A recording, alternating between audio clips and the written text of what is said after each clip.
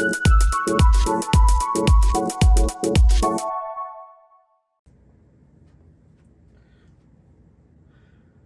you ever been growing your hair for a long time? Maybe it's like for a special event, or maybe at one point you cut it and decided that you want to regrow it again. And then you went to a hairdresser, you got the hairstylist to cut your hair, and they cut it and it was too short. And your immediate reaction was, you know what, forget it. I worked so hard to grow this hair, and then they cut it back and it's way too far. I'm just going to shave it all off. No, that's not a thought that went through your head. Then that is a rational answer. Like maybe you thought, okay, this is not what I want, but I guess it'll take me a little bit longer. It'll take me some more time, but I'll start to grow my hair again. You realize that it's going to take some time, and that all you really lost is maybe the head start that you had.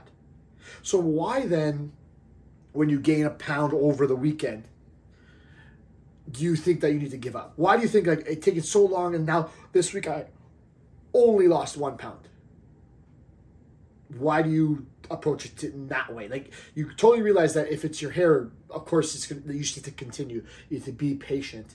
But when it comes to your fat loss, for example, it's like, okay, forget it. Throw it all away.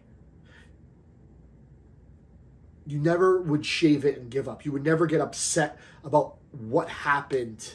Maybe you would get a little bit frustrated that I cut it too short, and it's going to take you a little bit longer. It might not be long enough for the event that you actually get to. But you realize that all you can do at this point is continue to grow it. Continue to be patient. There's nothing else that you can do.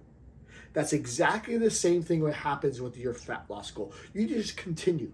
You can't just give up and stop. You have to keep going down this road, no matter how quickly these results happen. Because sometimes it's no result, no result, no result, and all of a sudden a quick result. I was just recording a podcast with somebody today, and that's precisely what they talked about. There was like a 2 or 3 week period where they saw no changes, and their coach was saying, keep going.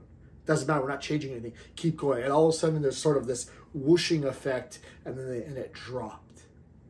You just need to be patient. You just need to continue. You need to do the things that will get you to your results, and you will get the results. But not if you give up, not if you shave up all your hair.